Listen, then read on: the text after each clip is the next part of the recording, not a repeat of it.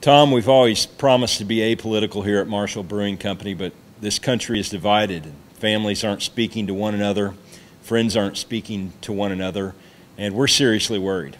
So I'm here to see if I can help. The story is we've got folks on one hand who like dark beer, and on the other hand who don't like dark beer. And so I want to give you a few talking points to talk to your friends about that don't like dark beer. Today we've got our Big Jamoke Porter, our winter seasonal. As you can see, it's a dark beer. Want to know what makes it dark?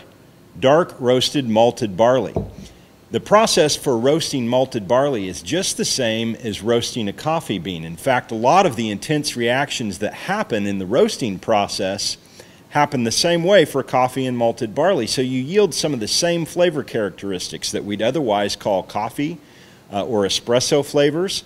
Also bittersweet chocolate, toffee, cocoa powder, all of those things are in the flavor profile of dark beer. So if you've got a friend who says, oh, I don't really like dark beer, but they love coffee, you got a friend who loves dark chocolate, but they don't love dark beer, point them in the way of trying dark beer and think about it a little bit different way. So we're excited to announce Big Jamoke Porter, our winter seasonal, named for the plane that Eric's granddad flew in World War II, named the Big Jamoke, which means in terms of 1942, big doofus or lughead.